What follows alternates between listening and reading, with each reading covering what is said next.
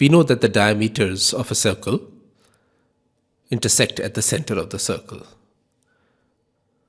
Now we are given the equations of two lines, which are the diameters of the desired circle.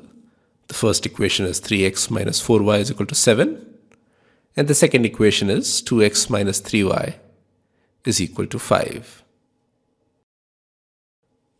Subtracting 4 times the second equation from 3 times the first equation, we get on the left hand side 9 minus 8 times x minus 12 minus 12 times y is equal to 21 minus 20, which implies that x is equal to 1.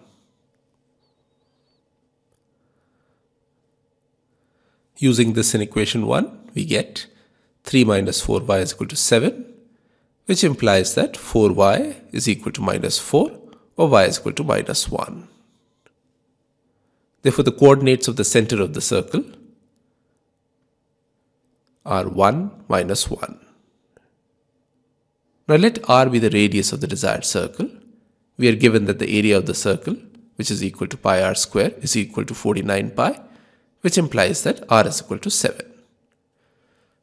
So we now have the center of the circle as well as its radius. Therefore, the equation of the circle is